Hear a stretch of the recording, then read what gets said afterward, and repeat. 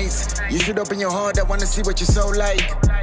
Low life, but I'm telling you to go to here when What's up guys, welcome back to the channel. My name is Ben. So today we are talking about a pretty neat new update that was recently released a few days ago, and if I was to actually bring my iPhone closer, you can see that we are talking about watchOS 10.0.2.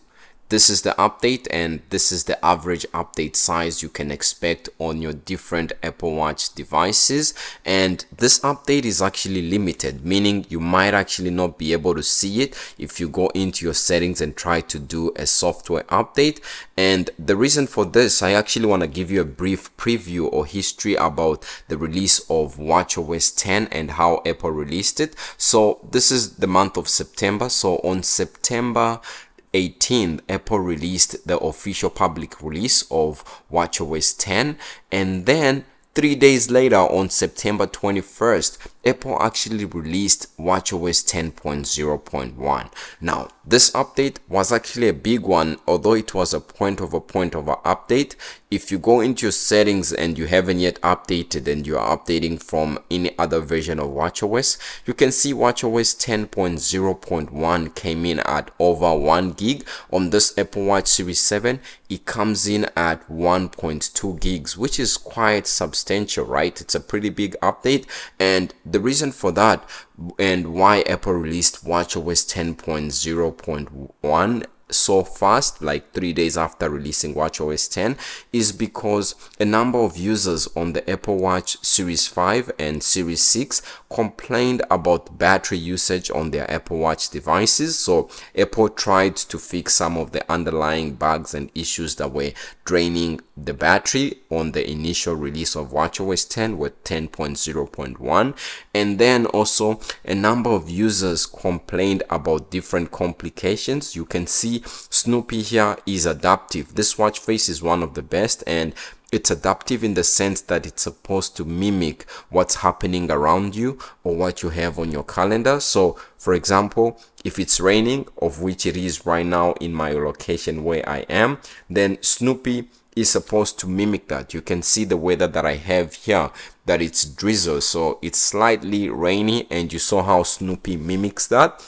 If you wake up in the morning and you want to perhaps have a shower and you want to have a coffee, Snoopy will mimic that. So there was an issue with the initial release of watchOS 10 when it came to the watch faces that are adaptive depending on what you have at your calendar or in your activities or locations. So it wasn't working properly on the initial release of watchOS 10, and Apple fixed that with watchOS 10.0.1, and it also fixed some different complications, because with watchOS 10 we got this new widget section that is also supposed to be adaptive and update as you go on. So you can see this weather complication is supposed to be adaptive, and then depending on what you have on your calendar or event, they will switch priority, becoming top and bottom. So watchOS 10.0.1 was released 3 days after the release of watchOS 10 to try and fix some of those issues. And for the Apple Watch Series 5 and Series 6,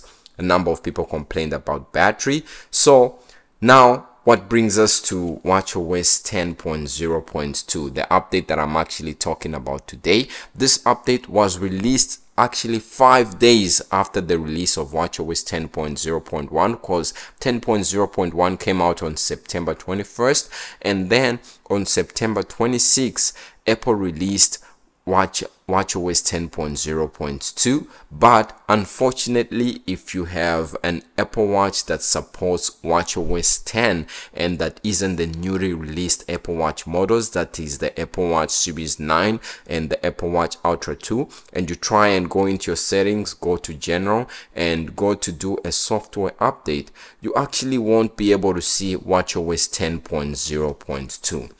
And this is because this update, if you actually look up watchOS 10.0.2, you'll see that this watchOS 10.0.2 was released only for the Apple Watch Series 9 and Apple Watch Ultra 2. So if you don't have the Apple Watch Series 9 and Apple Watch Ultra 2, you won't be able to get this update. But this doesn't mean that this update will be exclusively limited to just the Apple Watch Series 9 or the Apple Watch Ultra 2, because we've seen something like this happen when it comes to iOS. When the new iPhone 15 models were released, right?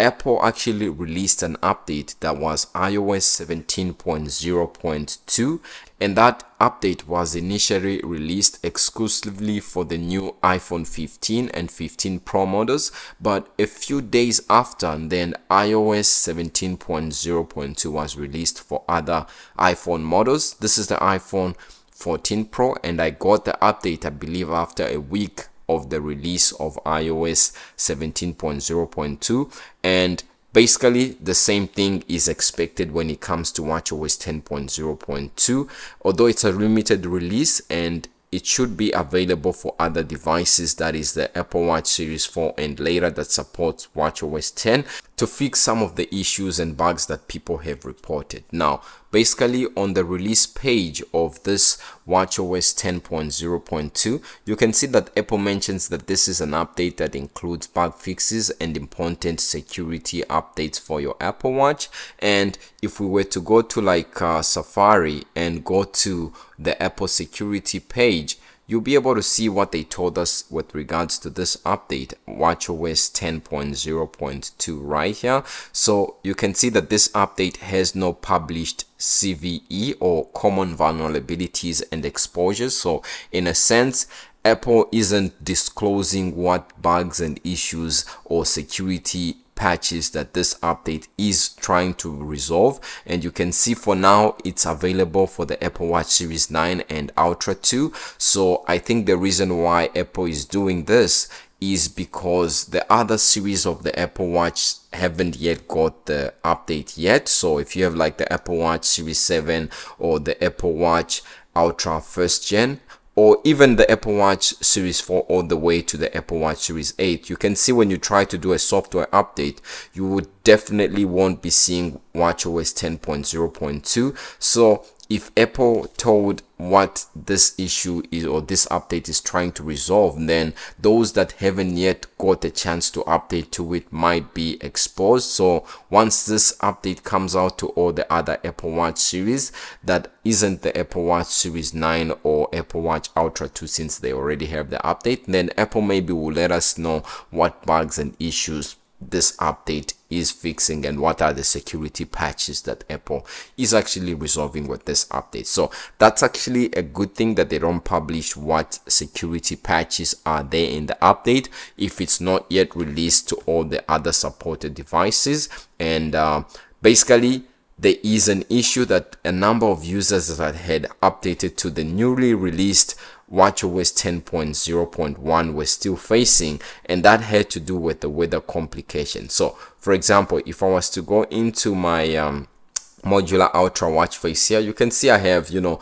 my weather complication there, and a number of people even on watchOS 10.0.1 have reported that this is still not updating in real time. And even though your Apple Watch and iPhone might be synced through the Apple Watch application, the iPhone on iOS 17 updates, but the watch on watchOS 10.0.1 still has issues updating on the weather complication or the weather widget. So this issue hasn't yet been resolved for the older ones that are on watchOS 10.0.1. But the good thing is, when I was doing research and I did my background knowledge, I found that a number of users that had the same issue on watchOS 10.0.1 and had got the new Apple Watch Series 9 and the Apple Watch Ultra 2, that issue has actually been resolved for them. So whether it's on the iPhone, on the Apple Watch app, or whether it's on the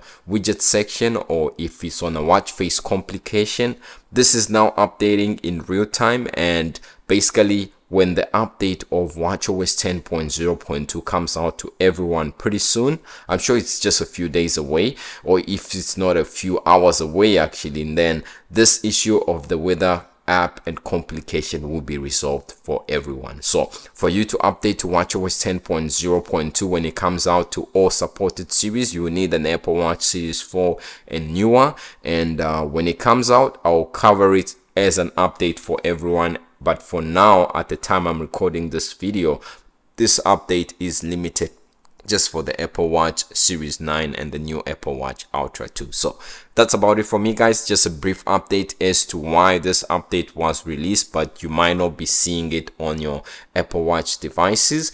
If you like this video, leave a like and subscribe, and I'll see you in the next one.